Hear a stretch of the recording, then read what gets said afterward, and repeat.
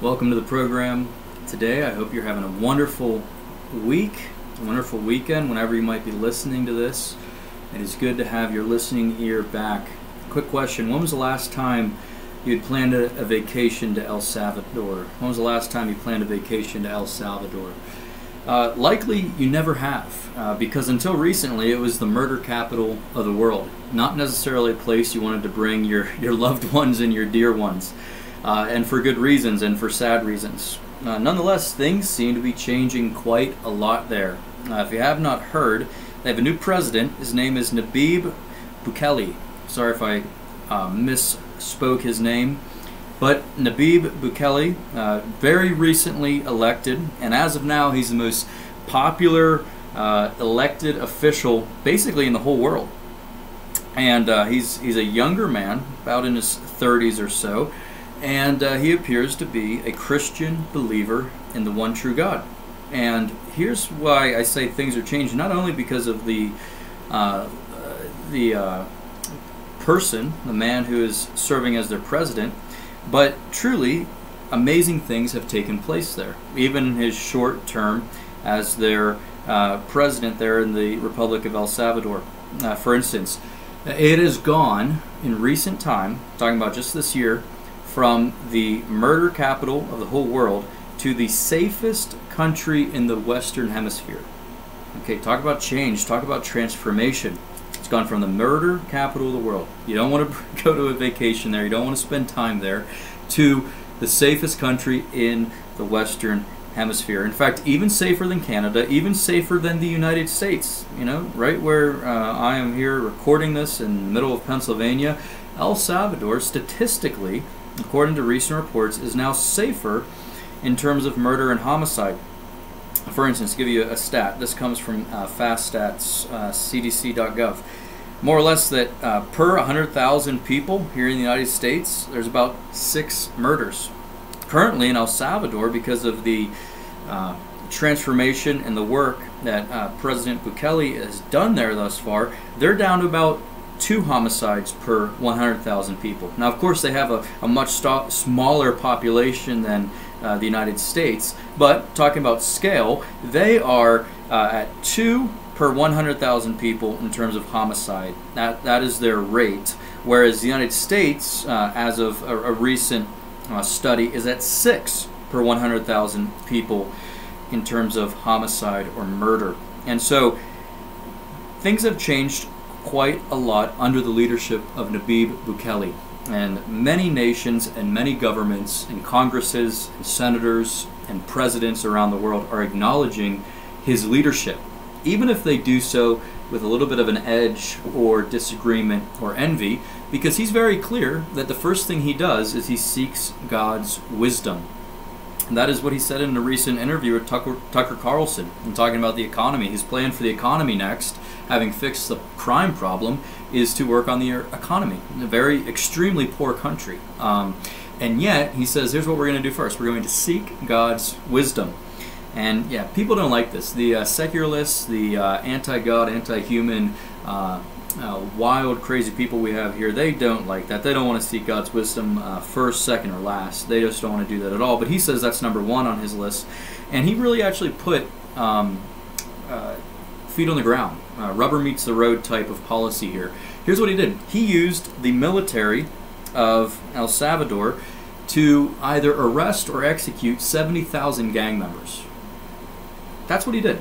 He took charge, and he realized, like we all should, that peace comes through strength.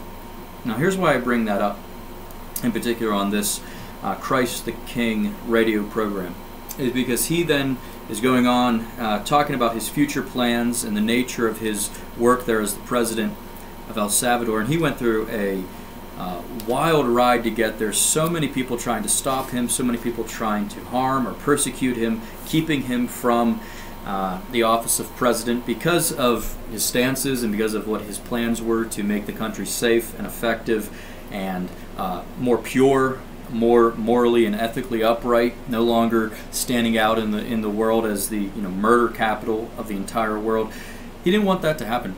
And so his first line of business was to deal with the gang violence, and this is where MS-13 had a huge presence. And he points out that these MS-13 gang members literally worship Satan.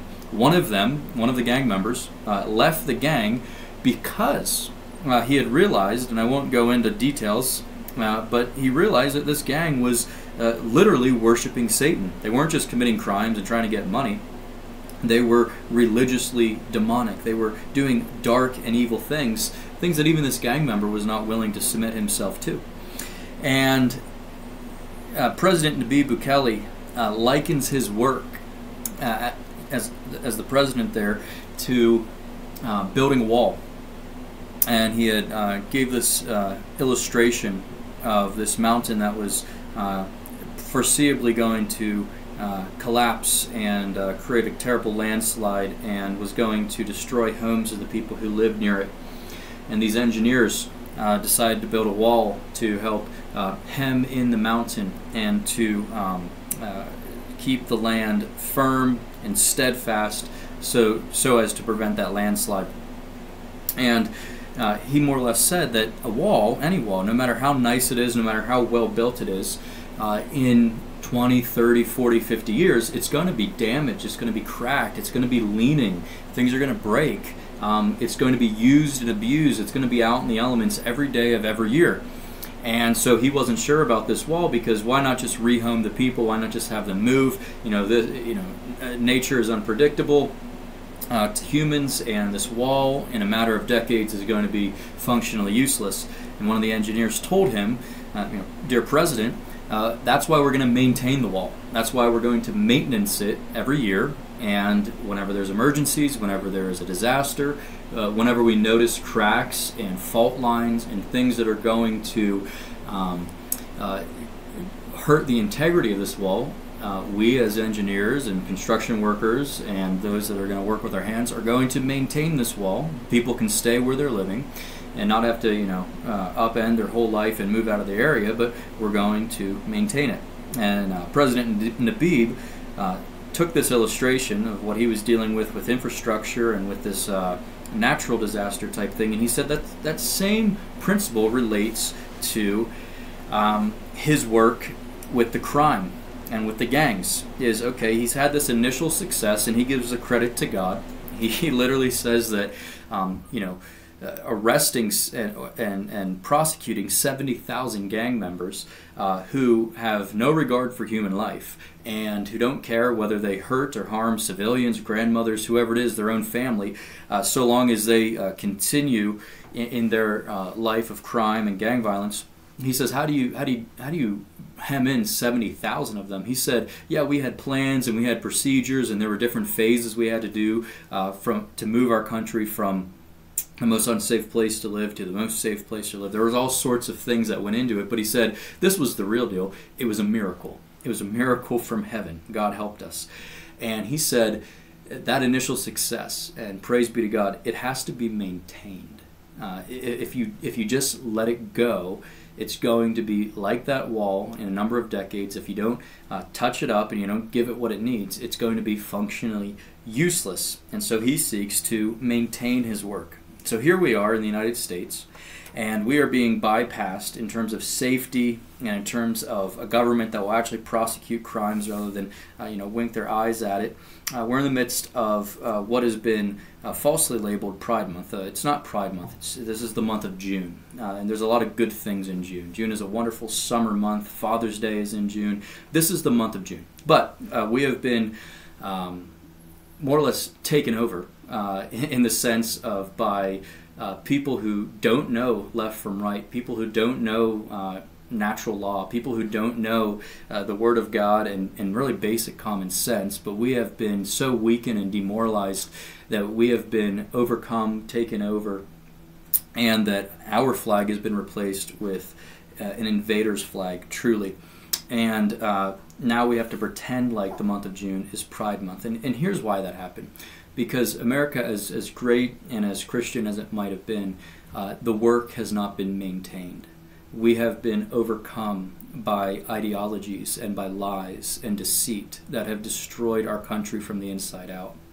countries that hate us, countries that don't want us to exist, countries that don't want to see the Christian faith thrive in the United States of America. They don't have to lift a finger. They don't have to fire a single firearm. They don't have to send bombs. They don't have to do anything.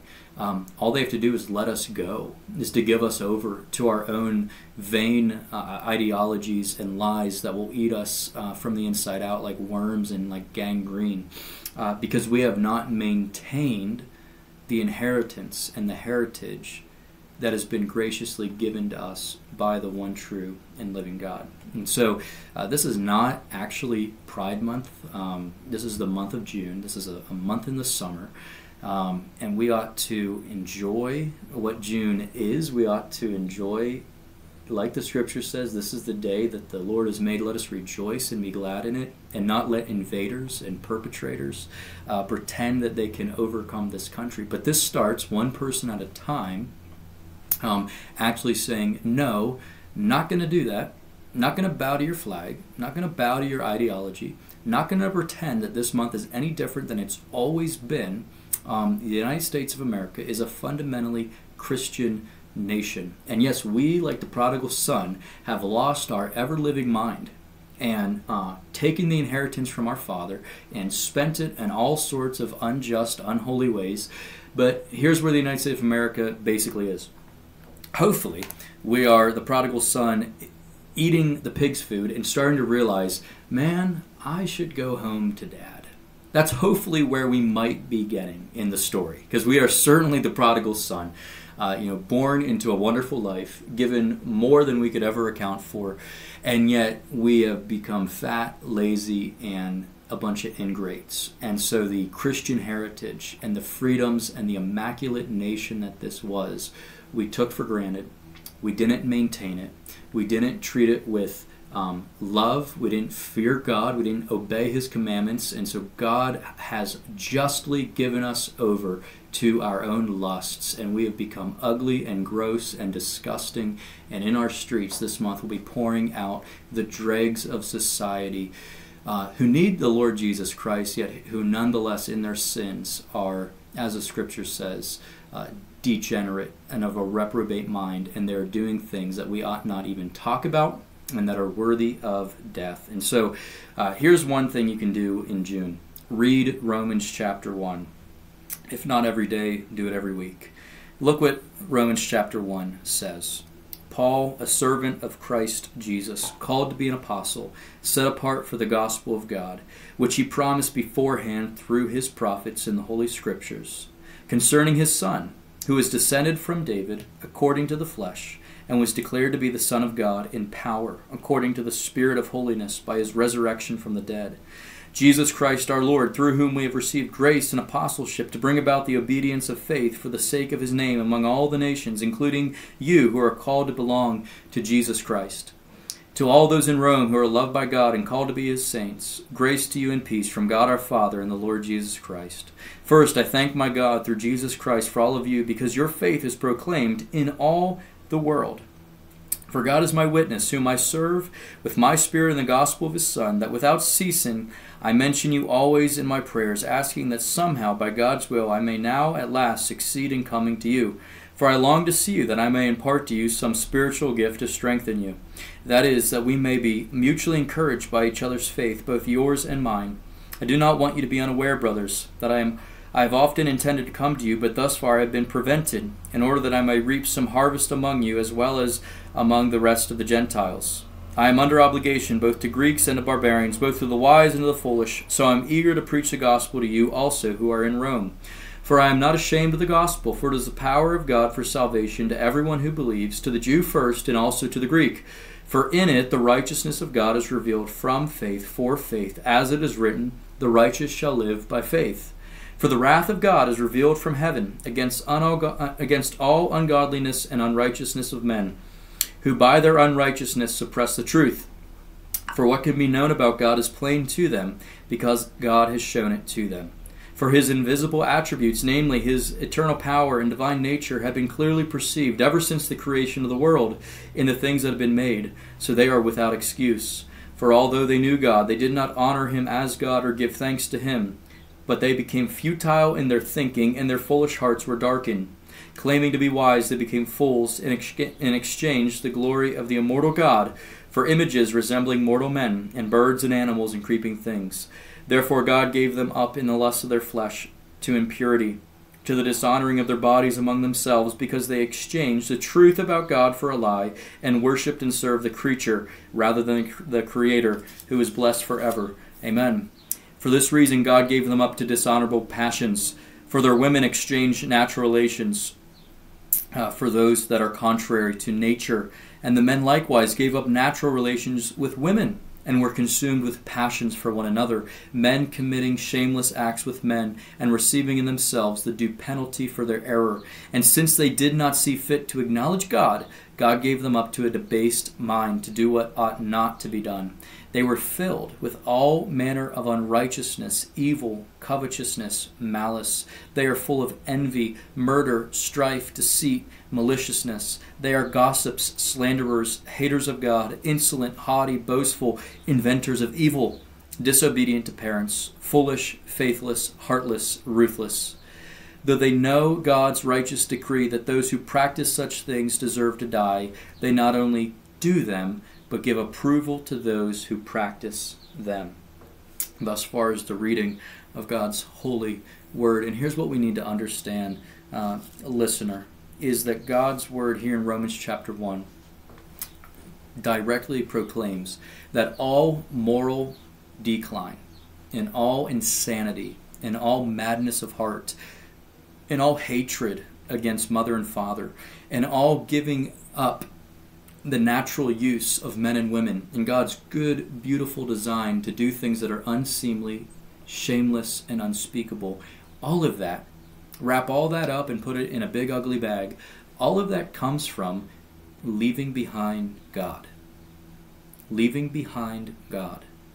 You could look over the moral wasteland of the 20th century, where you see Holocaust after Holocaust, you see communism everywhere, you see all sorts of terrible things done in the concentration camps, not only in Germany, but in Russia, in China, in Italy, all sorts of terrible things. And all that wrapped up is this: they forgot God. They forgot God. And anytime someone says, I don't want to talk about God, I don't want to know God, I don't want to have anything to do with your Bible, it's because they are gunning for his job. It's because they want to be their own God. And when that happens, people give up the one true and living God to serve creatures, namely themselves. And the more you run from God, not only do you become less godly and less Christ-like, but you actually eventually become, functionally speaking, less and less human, less and less humane. And so that you will begin even to worship creatures, animals, reptiles, four-footed beasts, because God gives you over to a mind that does not work. You will still claim to be wise, and yet you'll become fools. All sorts of PhDs, all sorts of doctors, all sorts of people honored in the academy are the architects for the modern world of ugliness and of moral degradation. They had PhDs, they had masters, they had all sorts of titles and seats and chairs and all sorts of wonderful accolades of this world, and yet they had reprobate minds that did not work. Just study sometime Dr. John Muddy. Just study sometime Judith Butler. Just study sometime Simone de Beauvoir. All of these people, and we could go on and name more. You think of Nietzsche, you think of Marx, you think of Charles Darwin. These are minds that help make up the modern world, and yet in their wordplay, and in their writings, and in their so-called scholarship, so-called knowledge, what they actually made was a godless world, a feminized world, a sodomized world, a world that is cut off from the truth of the living God and given over, what we read here in Romans chapter 1, given over by God 4 times, I believe it says, to do things that are unseemly, to have a mind that is debased or reprobate, and to do things that are not only shameful but are worthy of death. This is the Romans 1 world that not only Paul found himself in 2,000 years ago as he looked around the Roman Empire, but it's the world we find ourselves looking around the American Empire that has been taken over by the global gay agenda that is just completely rotting the minds of, sadly, our youth, our young people, so that they think kindness is affirmation of ugliness, that they think that compassion is coming alongside someone who is walking off a cliff and making sure that they walk off that cliff with a nice arm around their shoulders. This is not the kindness of God. The very next chapter of Romans chapter 2 and verse 4, it says that the riches of God's kindness and patience, these things are meant to lead you to repentance. And so when the Lavender Mafia, when the alphabet jihad people tell you that you aren't really representing God's love and kindness whenever you rebuke sin, whenever you call out a spade as a spade, just remember, true kindness and true patience leads to repentance. If the love, kindness, and patience, so called, that the world is telling us to give, does not lead to repentance, then biblically speaking, it is not real love, it is not real kindness, and it is not real patience. Because all of those things, which are true virtues that come from God, lead to repentance, which, if I'll remind you, is turning away from our sin. And as we turn away from sin, we naturally turn towards God by a work of the Holy Spirit. But notice in Romans chapter 1, the religious problem, the worship problem of not giving thanks to God. Something so simple, something that we ought to know when we're 2, 3 years old, that everything that God gives us, we should give thanks. Give God thanks for the hamburger on our plate. Give God thanks for the roof over our head. Give God thanks for the t-shirt on my back. The word says this: when we forget something so basic, so fundamental as giving thanks back to God, that's when our minds stop working. Because then we become resentful, selfish ingrates. And when you live 10, 20, 40, 50 years as a resentful, selfish ingrate, you are given over then to a life of misery, bitterness, and rebellion. And the scripture says you forgot God, you didn't give thanks, so you became selfish. And when you are selfish, then you become miserable, because truly selfish, prideful people are miserable because their whole life is about them, and they're not perfect, and they know it. But they're trying to live as if they are God, as if they are perfect, and they know they're not. So it does make for a miserable, lonely life. You chase people away when you're miserable and selfish. And then you're given over to what is known as a vice list here in Romans chapter 1, or a list of sins. And among them is being boastful, being foolish, being faithless, being ruthless, being heartless, being a gossip, being someone, like we see in the streets today, someone who invents evil.